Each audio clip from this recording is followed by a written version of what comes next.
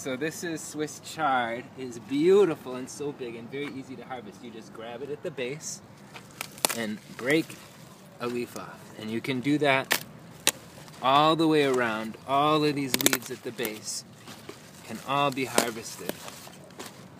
And you leave all of, here I'm going to get 3 at once.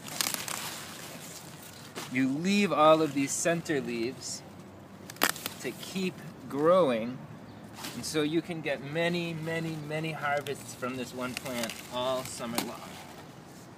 And the same thing goes with the kale. I'm not going to harvest it because it's small, but you break off all of the bottom leaves and leave the top couple leaves to keep growing. And the mustard is exactly the same. You break off a leaf off the bottom and leave the center to grow. A good rule is never pick more than half of the leaves off of one plant.